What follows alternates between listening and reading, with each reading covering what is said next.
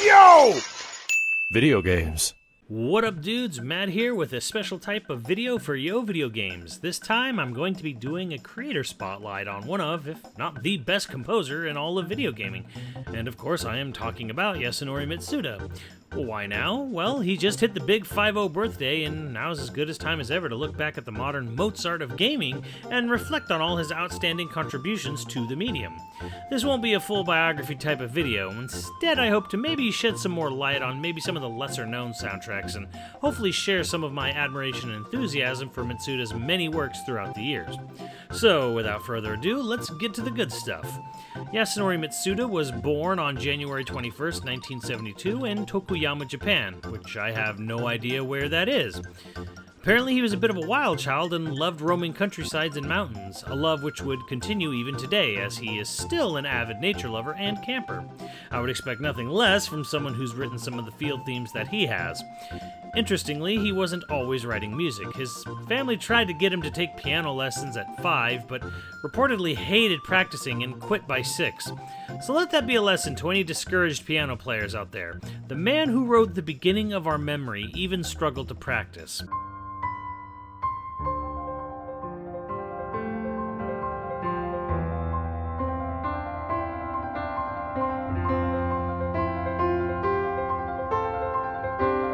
Interestingly enough, Mitsuda actually has a knack for sports and ran track and field in high school, and even wanted to become a pro golfer at one point.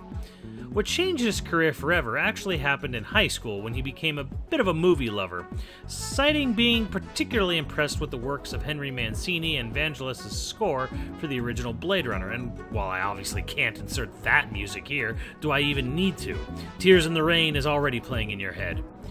But the big film that made him decide he wanted to become a composer was Railman, or possibly The Railroad Man.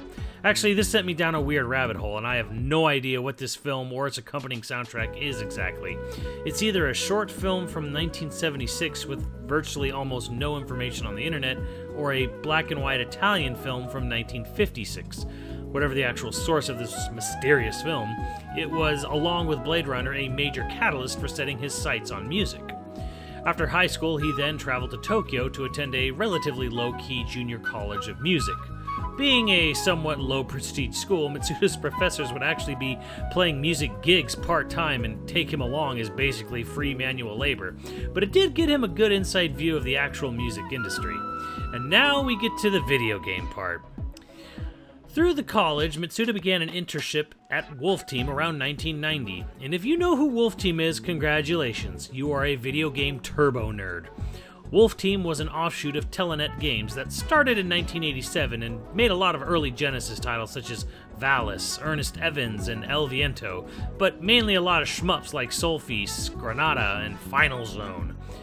While I did say they worked on early Genesis games, in Japan they were perhaps more well known for their work on the Sharp X 6800 series of PCs, which, if you want more information on that, you should head on over to GameSack. What most of you probably would know Wolf Team for, though, is what they would become in the mid to late 90s, the Tales of Studio. Mitsuda, however, was an intern for none other than prog rock man himself, Motoi Sakuruba, which, if you don't know, he has composed nearly every Tales of, Star Ocean, Valkyrie Profile, and Mario Golf and Tennis game. Also some other shit like Shining Force 1 through 3 and Golden Sun, but why open those old wounds? Mitsuda's internship with Sakuruba was pretty interesting to say the least. Apparently, the two wouldn't talk much, as Motoi would be busting out song after song in rapid succession, which still feels true to this day, and would hand Mitsuda a score and ask him to recreate it on FM sound for PC-98 and PC-88 games. Though Mitsuda doesn't lament this at all. In fact, he was happy at the time to just be learning how to work with technology and how games are made. After a year-long internship, Mitsuda would then be asked by a teacher at the college about getting an actual job. The teacher then apparently flipped through a Famitsu all the way to the back and said, "Why don't you apply here?" So Mitsuda sent his resume and 3 demo songs to Squaresoft. After 2 weeks, he followed up with a call, and wouldn't you know, Nobuo Uematsu, of all people, responded with the request to hear more songs. So he sent 3 more and got a quick call to an interview with Nobuo himself, as well as Minoru Akayo of Squaresoft. Not familiar with his work. According to Mitsuda, the interview was a disaster, where he admitted to not having played Final Fantasy or having any long-term career goals with Squaresoft and seeing it more as a stepping stone. Which, let's just take a moment to breathe this in. Mitsuda had no actual musical composing experience, yet somehow gets an interview with one of the biggest names in history and flubs it spectacularly and still gets hired, and would not long afterward compose the best goddamn soundtrack on the Super NES. Anyways, the next 2 years he would be doing sound engineering for games like Final Fantasy V, Romancing Saga 2, and Secret of Mana. What is sound engineering, you might ask? Well, it's stuff like creating the Dragon's Roar in Final Fantasy V and whatnot.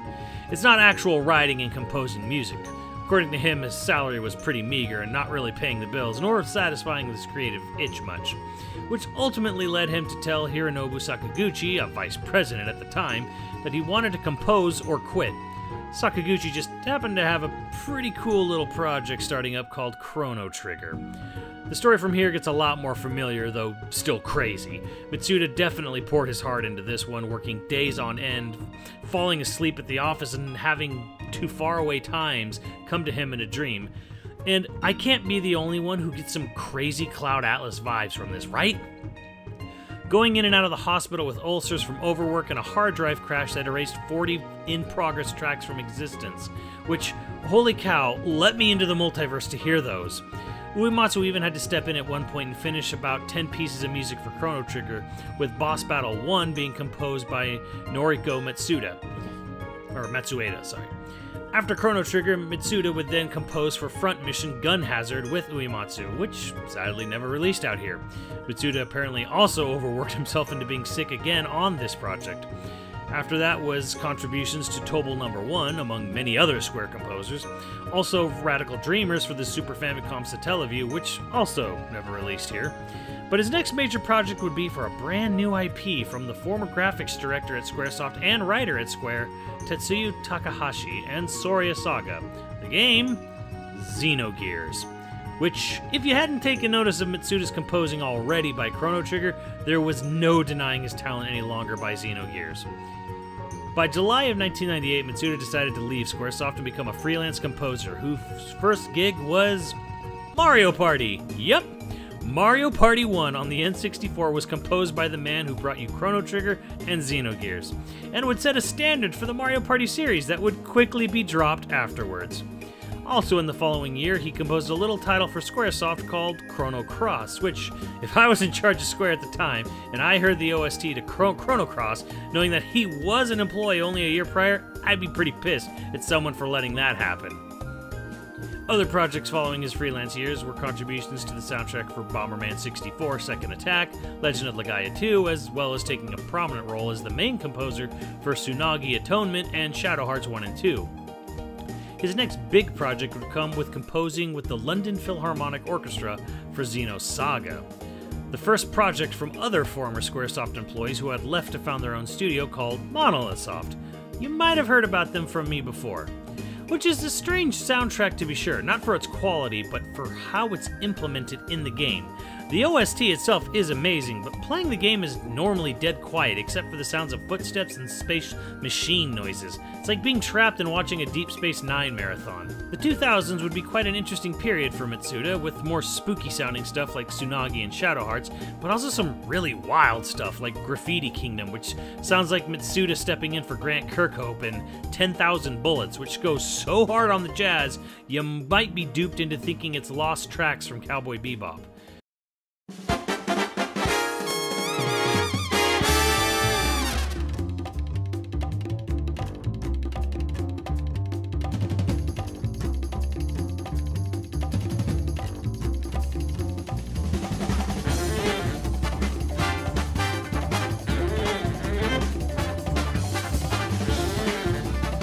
That's not to say he was all experimental all the time. Titles like Deep Labyrinth and overseeing projects like Luminous Arc and Arc Rise Fantasia definitely were more traditional Mitsuda-sounding stuff. Also, I will never stop asking about Mitsuda's contributions to Sands of Destruction. It's such a small-scale, small-budget DS RPG, yet the title screen is one of the most hauntingly beautiful and high-quality title themes of all time. Someone, please let me ask Mitsuda himself about the track Time's Arm. I have to know! Why is it so beautiful? It still keeps me up at night.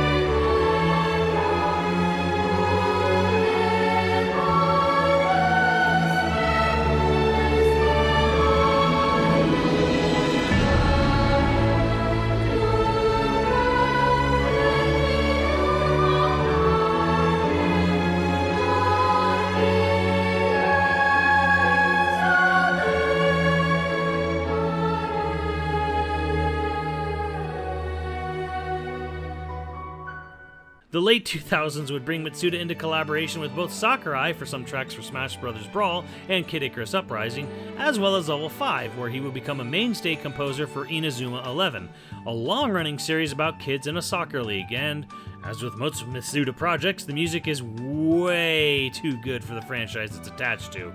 Well, that's probably a bit mean, since we only got the first game released as a download-only title on the 3DS eShop 6 years after its initial release in Japan, and none of the other titles. I suppose I should also bring up the fact that Mitsuda hasn't entirely composed game music. He's done anime as well, such as Inazuma 11, the anime, Black Butler, and recently, Irina, the Cosmonaut Vampire. Also, he's done remix albums for both Chrono and Xenogears, as well as some wholly original albums such as Sailing to the World and Kirite, both of which are pretty damn fantastic and worth a listen. In the last decade, Mitsuda has followed up with some absolute stunners, even if the games themselves weren't all that memorable. Looking at you, Valkyria Revolution. Interestingly, despite his long history with the company, it wasn't until 2017 that Mitsuda would finally compose for a Final Fantasy title, and that would finally come with the DLC to Final Fantasy XV, Episode Ignis. It was totally worth the wait.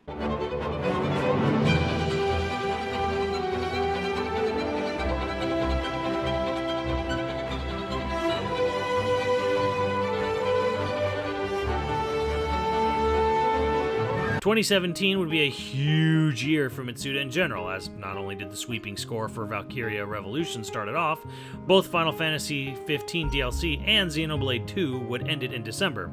While Xenoblade 2 was a collaborative effort with Tomoro Kudo and Hiroyo Yamanaka of Ace, Kenji Hiramatsu, and the criminally underrated Manami Kiyota, Mitsuda himself did compose 25 tracks, as well as write orchestral versions that would be performed by the Kanagawa Philharmonic Orchestra, as well as feature Irish Celtic Choir Anunia, the Bratislava Symphony Choir, and vocal songs by Jen Bird.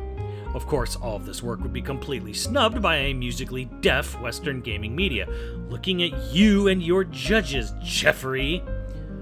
This would be followed up with some jazzy new tracks for Xenoblade 2 Torn of the Golden Country the following year, and then a fantastic 20th anniversary concert tour for Chrono Cross in Japan, which just happened to be attended by yours truly. Since then, indie devs from around the globe have reached out for collaborations with Mitsuda for titles such as Edge of Eternity and the upcoming Sea of Stars by Sabotage Studios. Also, Mitsuda has spent a large part of 2021 deep in production on something with the Tokyo Philharmonic Orchestra, Bratislava Symphony Choir, and Irish singing group Anunia. Please, for the love of God, let it be Xenoblade 3. But whatever it ends up being, I have no doubt it will sound amazing, as in the 26 years since Mitsuda started composing for Chrono Trigger, he has yet to let me down. At the end of the day, I truly hope he has an incredible 50th birthday, and that you enjoyed this little dive into some of the history of Yasunori Mitsuda and his soul-healing music contributions to the world. Here's to another 50 years of amazing music, starting from now to faraway times.